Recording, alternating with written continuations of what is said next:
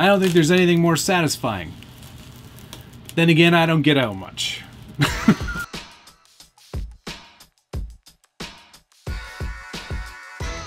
Welcome to the Scale Builders Guild. Welcome back.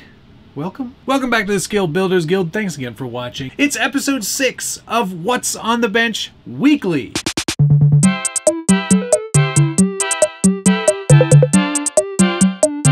The weekly show where I give you a little insight into things that are going on in this workshop, this humble workshop. Nothing like Santa's. There's no elves, but about the same number of toys. This week, it's a little bit of a demo week. We're going to be showing you how to paint Lexan, and you can get results as good as, well, or as interesting as this. I have not yet peeled off the film. It's exciting times. I love doing this. But what we're looking at here is a Lexan 22, whatever it is. The heck is this car called? Called the drag car. What we're looking at here is the Lexan no prep drag car. This was originally the Ford F100 pickup truck, and I was going to give this away to a lucky Team EVGA/SBG viewer. EVGA is going to be doing a giveaway very shortly for this car, and I didn't want to give away just a car. I wanted to give a custom SBG Scale Builders Guild painted car. So here it is. This is it. This is the Proline Ford Mustang 1967 no prep drag car body, and I gotta say it looks pretty darn good on this chassis. I've gone ahead and given it a very retro 90s themed inspired paint job. I saw a mountain bike, actually, a Cannondale mountain bike of all things, painted in a very similar scheme. So I said, I'm going to paint that bike. I'm going to make a car look like that bike. So that's what I did. So this is it right here. And I'm going to walk you through the entire process. But you know what? Let's get this protective film off so we can see the actual body and get the rest of the decals on, and then we'll do some magic where we, lift it up. And there we have it.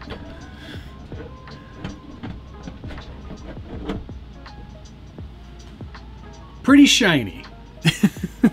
I used a lot of techniques in this one, and I'm going to walk you through exactly how we got to this point. I'm pretty excited to share this, actually, and it was definitely a fun process recording all of it as I did it. While this might look daunting, it's not really, well, I don't want to say it's easy, but it's not exactly hard either. A little bit of pre-planning, a little bit of creativity is all you'll need to get something of this quality. And I'm going to walk you through it from start to finish. So here we go. First things first, find yourself a body. Sort of key. Lexan is sort of important. I hate saying that out loud, but Lexan is good.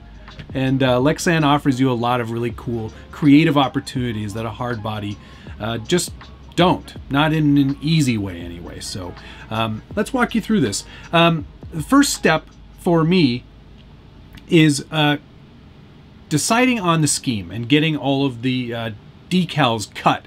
I use my Cricut, and I've got an excellent Cricut demo, which I will link to right up here. You can check that out later on after you've watched this video maybe. I build all of my graphics in Illustrator or Photoshop, and then I pull them into the Cricut software. Very simple, very easy to use, and anybody can do it. You can create great looking graphics that will lead you to great looking results. There are a lot of better painters and better decal guys than me. Hemistorm is one of them. I will put a link down to his channel down below. If you want to learn how to paint from a Lexan master, Hemistorm is the guy to learn from. He cuts all of his own masks by hand. He doesn't use a Cricut. It's cheating. And he does everything by hand. It's pretty incredible what he's able to accomplish. I am a humble amateur, but I do like showing off this stuff and these techniques. So once we've got all of our decals cut on the Cricut, we apply them to the inside of a very clean body. These bodies, when they come out of the vacuum mold machines, are filthy. They're covered in oil and release agent and all kinds of stuff. Just regular everyday dish soap is all you need. I use a very soft rag or a Blue Shop paper towel. They are lint free, so those will work better than a regular paper towel. Once your body is completely dry, then you can start applying your decals to the inside of the body. Once we've got all our masks cut and applied to the body, it's time to start thinking about the layering of paint and how we're going to have to get things done in order to get the right things on the outside of the body. You have to think sort of backwards when you're doing a Lexan body because you're painting it primarily on the inside. Now, for the technique that I wanted here, the Team EVGA logo that I dreamt up here, I wanted to do a drop shadow. And you can see that it's a darker shade of pink on the exterior of the lettering all along one angle. Now, the best way to do that was with an airbrush, and it's a lot more complicated with rattle cans, so I wouldn't recommend it. If you've got an airbrush handy, if you've got a friend with one, go over to their house and buy them a case of water or something and let them think that you're there as a friend when really all you want is their airbrush. Using Proline paints, the liquid stuff here in the squeeze bottles, I mixed up a dark pink and then I just sprayed a light coat around the edges of the mask, making sure that the mask was stuck down really, really well. Once I did that, it was time to move on to the other steps. That's including the next step being this cool splatter pattern. You can see that all over the body here. It's a white splatter and it goes throughout all the colors and all over the body. I just load up a brush, again, with the squeeze bottle Proline ready to spray paint, and I just load up a brush and just whack it. And just whack it real hard. You know, whip it at the body in a very aggressive motion, the most aggressive paint job I've ever done. And you end up with this really cool splatter pattern.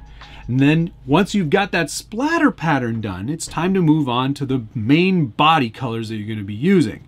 Again, you want to try to go darkest to lightest. In this case, it was a metallic black to the chrome to all of the rest of the colors that you see on the body. So with all the masks in place, I just started spraying the colors. Metallic black, and I just did a sort of a fade here. It's not a hard line. I didn't have to mask anything else. I just did a nice steady spray in that angle to kind of break up the black from the chrome. Once the black had cured, and again, you should be allowing a little bit of dry time with your paint, I was using Traxxas Pro Graphics and On Point paint. They're the same manufacturer, same formulation, just a couple of different color varieties in the Canadian version versus the Traxxas paint. And it has a really fast drying time. I really like working with it, and it's not super noxious like I found the Tamiya paint to be. So it's kind of a nice change from what I'm used to, and it does offer some excellent results, as you can see. Once the black metallic was done, I went to the chrome, did a number of coats of chrome, because it is a pretty light spraying paint. You do need to do like 4 or 5 coats of that paint. There is another product, sort of like a varnish that you can use to seal it if it's going to be the only color you're using. I ended up backing it with black just to really make it shine. I think it actually turned out really good. From there, moved on to the Panaphonic logo. Yes, I like comedy. And Panaphonic was one of my favorite gags from The Simpsons. See if you can name the rest of the off-brands that they did in that specific gag. Put them down below. You know I love reading through your feedback, and I try to answer as many of them as I can. And if you're enjoying this demo on What's on the Bench Weekly, hit the like button, subscribe if you haven't already, and ring that notification bell so you get updates anytime there's a new video featuring any kind of how-to from the Scale Builders Guild. All right. After we got the Panaphonic logo done, also in black, because I backed the chrome with black, it was sort of a twofer there. We moved on to the Team EVGA main logo, hit that with a nice hot fluorescent pink. I think that turned out just amazing. I love the drop shadow on there. I think it just really sets it off. Very 90s. Very, very 90s. You may not have been born, but I was. Following the EVGA logo, we did the Losi and the Ford logo in that teal not quite seafoam green, not quite blue, not definitely Kentucky sky, but a nice teal, very 90s inspired as well. And then finally we moved on to the SVT, which is Special Vehicle Team. This is a Ford thing. And then the Mickey Thompson logo as well, both in nice canary yellow, or actually I think it's called Summit Yellow. That's a Traxxas color, Summit Yellow. And that's basically the end result of the inside painting. Oh, I also, because I like to punish myself, I also did the Scale Builders Guild logo. That's all paint. I'm impressed with myself too. But the mask cutting on that just made it very super easy.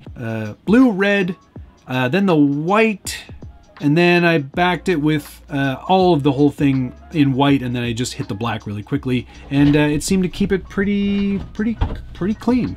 I'm actually pretty happy with how that turned out. And then a few final steps on the outside. You can Lexan paint a body on the outside, and what I do is I cut out the actual masking film, or overspray film as it's called, and I get a couple of areas where I just sprayed some black, just on these rear louvers here, on the window surround there, and on the front sort of, I don't know, what would you call that? It's air splitter, I guess, just to give it some texture and some depth. And that's it. Then you put some stickers on it, and you're done. Man, it seems a lot easier, but this took all day. It took multiple days.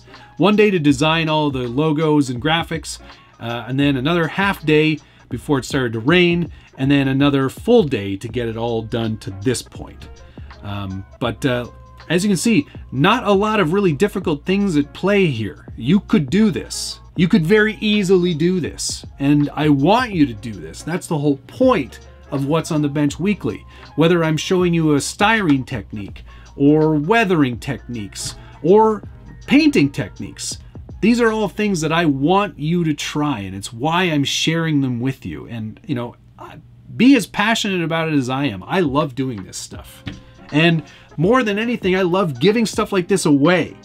So this whole car, the whole Losi No Prep drag car, brand new right out of the box, and this kick-ass custom painted body will be given away as part of the EVGA giveaway. So keep your eyes peeled for that. That's going to be coming very soon. I'll be sure to put it out there on all the social medias so you can see the results and enter this contest and maybe win this drag car. I think it looks pretty cool. My thanks to EVGA for always helping me out with all the hardware that I have for all of this live streaming. Wouldn't be possible without them. I hope that painting demo helps you, and I hope that some of those techniques that I've shown you, you're not scared by, and it's something that you'll give a shot. So if you do, be sure to tag me on Instagram at Scale Builders Guild, and I'll throw you a like on any painting, preferably on hard bodies. I did make some progress on the Earth Roamer, not as much as I would like. It's a big box, and there's a lot of stuff that has to happen. Lots of sanding happened, which isn't a very exciting thing to look at. The garage door, I've printed all the proper pieces, so that's all together. As you can see, that's working quite well. I think I need to print 1 or 2 more panels, but then we're calling that sort of finished. There will be a panel that hides this whole thing here so you don't see how they're rolling up. It's just a function of the design that I did. It's not the best garage door in the whole world, but it's functional enough. There is some sanding, like I said. Some filling has occurred as well. Solar panels are still on order. They're not here yet, but it's stuff. Things are happening. Don't worry about it. It's going to be done 2 more weeks tops. I can't believe I just said that out loud. Hey, look, you might remember this truck from such episodes as every single one so far, I think. This is the GCM Racing RC 4-wheel drive Blazer body with the Mod 19 cab and bed conversion to make it into a long wheelbase CUCV. Cuck V. There's so much left to do, but a big piece showed up today. The new scale motor from Scale Design by Mr. D. These are so good. These are so well done. 3D printed, but it is a motor cover. So you put your regular everyday brushed motor over that, and then you've got a fully detailed engine bay. I also, along with the motor, I also picked up all the other little bits and pieces that you need to kind of really flesh out this whole thing. Whatever this is, battery, some sort of cylinder for things. And I also dug through my collection of weird old stuff I never thought I'd need again and found myself an old GM or Chevrolet gas tank. And this was vacuum formed by Pardon My Noob, also known as Turks and Jerps. And that'll, you know, go under there somewhere. So we're collecting bits and pieces as we go here. I'm really excited about this motor. I'll be sure to put links down below to all of the things I've used today or purchased, so you can check them out and maybe get one for yourself. Okay, that's the episode for this week. We'll be doing more stuff next week. That's what this show is all about. If you've got ideas for things you want to see on What's on the Bench Weekly, hit me up on the social medias, Instagram, YouTube, Facebook, wherever you consume your media. I'm there, except Twitter. That's going to do it though. Thank you so much for watching. We'll see you again next week.